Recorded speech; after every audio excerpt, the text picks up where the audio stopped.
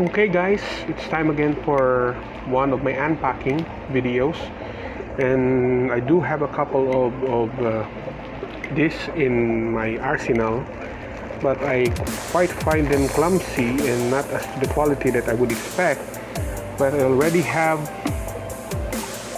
this one here, but it's not removable. It's from Ulanzi.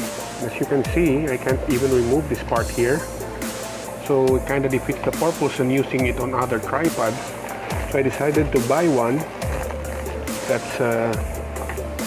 can be applied to any kind of tripod that you have or monopod. So basically, this is a ballhead, mini ballhead, and I ordered a couple of these. So I think I have 4. You can see there. So yeah, I'm adjusting the position of my camera here. Okay, so I ordered 4 of this, and it has this QR code, and it doesn't really have a name online, just a generic type of ball head. So I was kind of curious and ordered it. So one of the cool features that this one has is it has, as you can see here, I already read the writing or the details of the post of this product here, but seeing it in actuality shows me now the good quality of this product. So I'm just going to add another lighting here just to make sure that you're seeing everything clear. So let me light it up a bit.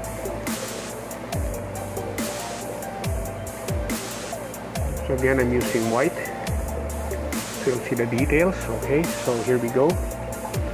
So as you can see, it has this rubber pad here, and everything is made out of, I think it's kind of an alloy, but I feel like it's a steel because of the heft and the weight of this area here.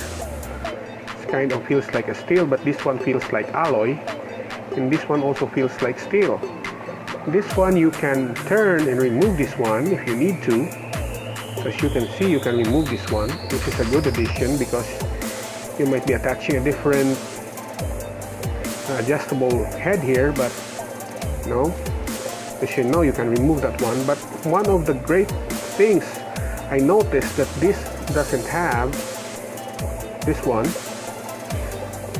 is not removable.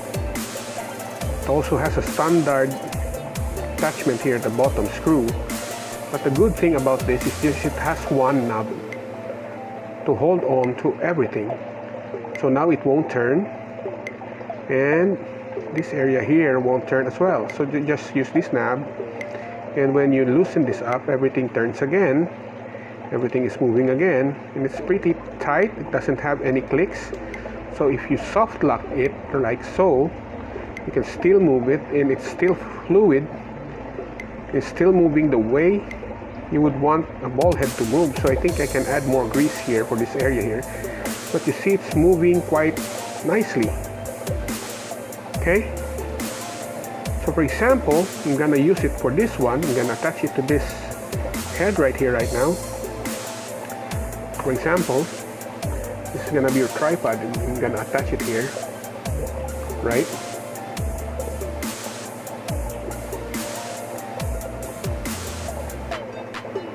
So now all you have to do is turn this knob, and you can rotate everything, and then just position what you want, just tight it up, and everything is folding up.